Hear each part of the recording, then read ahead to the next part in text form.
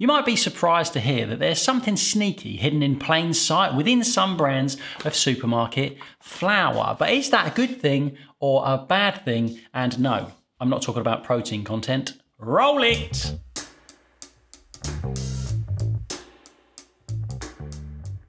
Hey home bakers, last week we spoke about how to make bread but cheaper, and the first thing that comes to mind is to swap out our flour, right? After all, it is the biggest contributor to the recipe and so therefore responsible for the biggest fraction of the cost. Cheaper flour makes cheaper bread. And the first time I did this, the characteristics of the dough itself led me on a voyage of discovery where I commenced on an epic journey, leading me to happen upon the greatest secret of mankind. Actually, I just read the back of the packet. That day has long since become a memory, but let's recreate that experience so we can discover this together.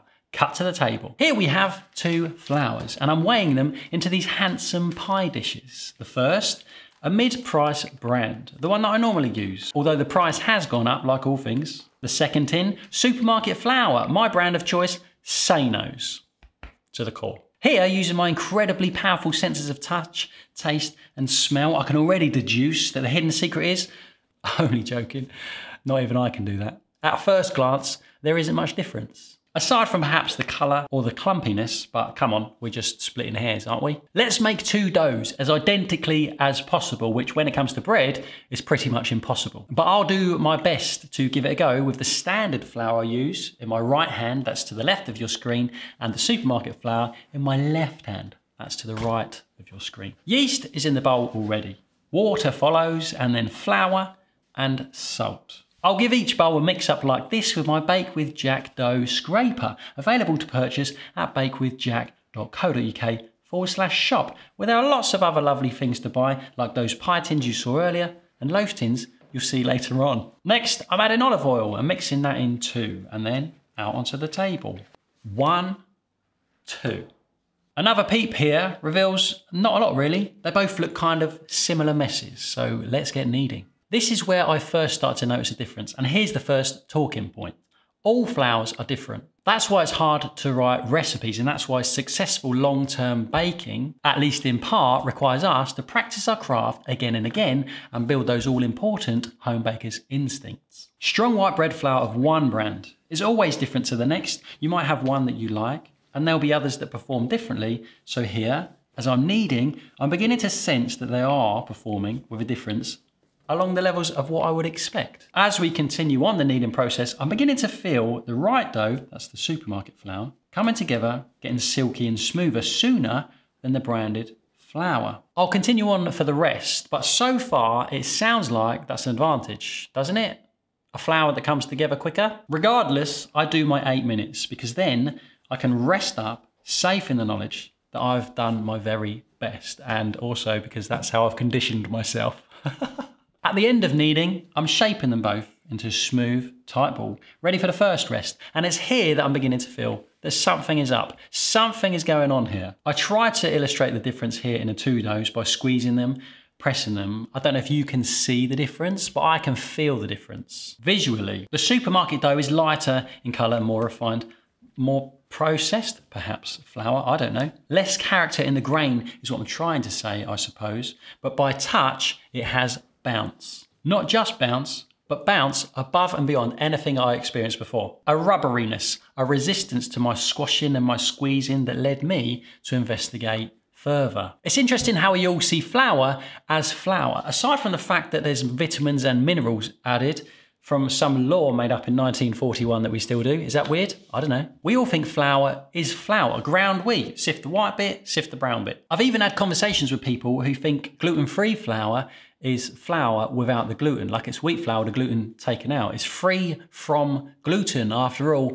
it is in the free from aisle in the supermarket, right? But read it, it's rice, tapioca, potato starch and xanthan gum and stuff like that. This flour is not just flour. It is flour, ground wheat, sifted, but it has additional wheat gluten. It's right here in the ingredients on the back of the packet. It says wheat flour, calcium carbonate, niacin, thiamine, iron, whatever, those vitamins and minerals, and wheat gluten. They put it in. It is an additional ingredient. And what does that mean for us as home bakers? That means our dough is rubbery-er, springy-er, stronger.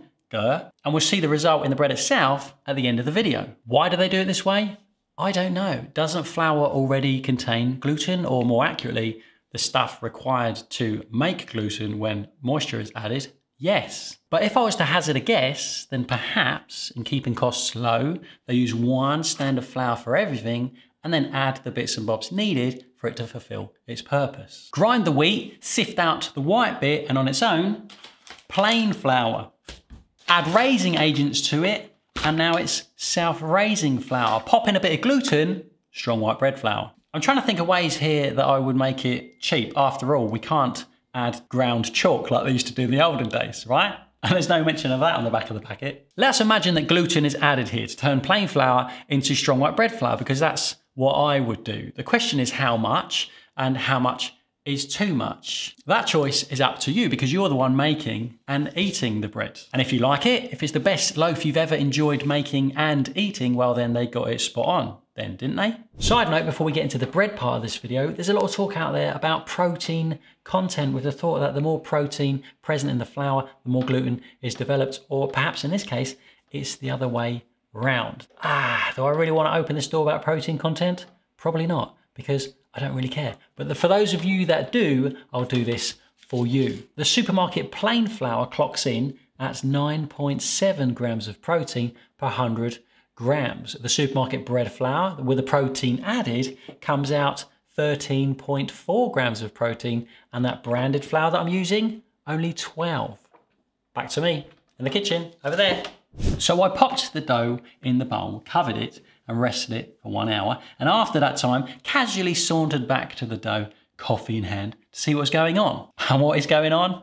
Well, they puffed up, didn't they? Both doughs puffed nicely, and we can go to town comparing the two for minute inconsistencies, but really it's too small to come to any kind of conclusion. We are in danger here of looking too deep, and that's pointless. In moments like these, I think to myself, if I just had one and the other one wasn't present, would I be looking so close? No. They both puffed up, of course they will. Great, they're good to go. Pre-shaping time, and this is always pleasing to watch, is it not? I turn them both out of the bowl, press down on my knuckles, and then work my way around folding it into a tight ball. After repeating as much of exactly the same thing as possible with the other dough, I then give them both a nice roll to tighten them up nicely. Now we'll cover with a cloth and a 15-minute rest, ready for the final shape. After 15-minute rest, I'm really clutching at straws here, and this is why you don't see me make comparison videos like this, and this is worth a talking point, I think. I never look this close at stuff as what I am doing here in this clip. There are many, many factors involved in the differences between these two doughs. Like I said at the beginning, it's pretty much impossible to make two doughs exactly the same. And this is why I don't often make videos like this, comparing two different things. This one, because I'm making two doughs at exactly the same time and doing what I need to do to them at exactly the same time, it kind of makes sense that I can cast an accurate comparison. But there becomes a point where you're looking too small at things, where stuff is so minute, it could be caused by a lot of different things. And realistically, what difference does it make to our bread? Not a lot. But it is at this stage that we begin to see something with our eyeballs that might just illustrate the point I'm trying to make. It's very, very slight. But look, as I flip each piece of dough over, starting with the brand flour, the supermarket flour dough, that's the right one on your screen, is very slightly plumper than the other one. I told you it was slight. I moved the camera so you can see it from the front. The brand flour is spreading out further, and the supermarket flour holding a more plump shape on the table. In shaping them both, the supermarket dough feels much tighter, much more bouncy. I tried to do exactly the same thing with both, but let's face it, partially I'm led subconsciously by feel, by those bread makers' instincts, you know? Into the tin without the pre-puff slash like I normally do. I don't know why I did that on this occasion.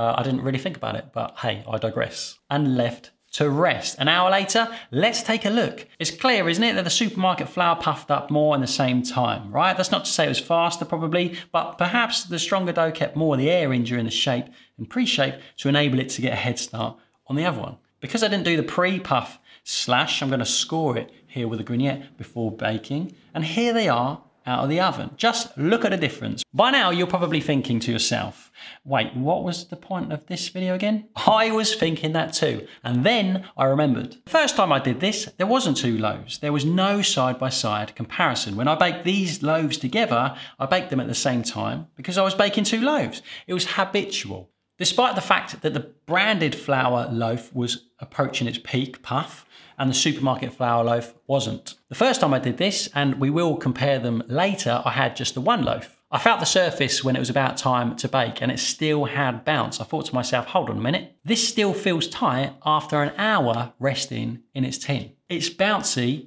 it's firm, and it hasn't quite reached its peak yet. And I let it go further, and it went. It grew and it grew and it grew. Massive, hugely way beyond the other loaf would have been capable of. And this is where dough number 3 comes in. This supermarket flour loaf was a repeat of the first, as exact as I could have done it, and just watch it puff up. This time I let it puff way longer and it kept on growing until eventually it became delicate and I baked it. Then in the oven, it went a little bit further. I didn't slash this one because I took it as close to its peak as it could. It would have been too delicate. I probably would have collapsed and lost it. Just look at this monster. It stands to reason that this larger in size loaf made with the same amount of dough would make for lighter bread, right? And that is the game we play, isn't it? We don't want a brick, but is lighter always better? Where's the line? Is there such a thing as too light? Side by side, these 3 loaves are quite clearly illustrate triumphant home baking in their own way. The branded flour loaf, sliced, is firm, tasty, characterful, fresh bread. It's delicious. Of course it is. The supermarket comparison when sliced is very slightly finer crumb texture, bouncier, chewier. Prompts my wife to say something like, did you buy this? It's delicious bread. Of course it is. It's homemade, but it does veer towards that you do buy in a supermarket. And the third, well, just look. It is so light and so fluffy that actually it's quite difficult to slice in the way I imagine mass-produced modern bread to be. I can't imagine how they do that. It's so floppy and so soft that a sandwich would likely break up in my hands on the way to my face. But hey, it's fresh bread and it's as tasty as I would expect. Practical though? Probably not so much. So what's the point of this video? I don't know. To expose budget flours and the criminals that make it for the disgrace they truly are? Not really. To show that amazing homemade bread is achievable with any flour, regardless of your budget. Well, it's not the point, but it's a nice bonus. Making bread with supermarket flour took me by surprise, and my wife and kids' fleeting preference for the loaf that they thought I didn't make firstly made me want to shake my fist in anger, but then encouraged me to ask the question, what do we all want out of this? For me, it's something that is a joy to make and a joy to eat, which all of these breads are, although I never made that sandwich in the end. It's also important to me that I and my family and the world are eating something as close to natural as possible, which is why I wince when stuff is added, even if it's something that's already present in the flour itself. I don't know why I feel that way, I just do. And so then comes the point, the pinnacle, the climax of this video and our journey together. If you like the kind of bread that supermarket flour makes, well then choose the flour with the additional wheat gluten. And if you don't, then don't. Thanks to all patrons. Thanks to all people dropping super thanks, for super thanks is now enabled on this channel and you can do that if you want to. More to come. See you soon. Bye-bye.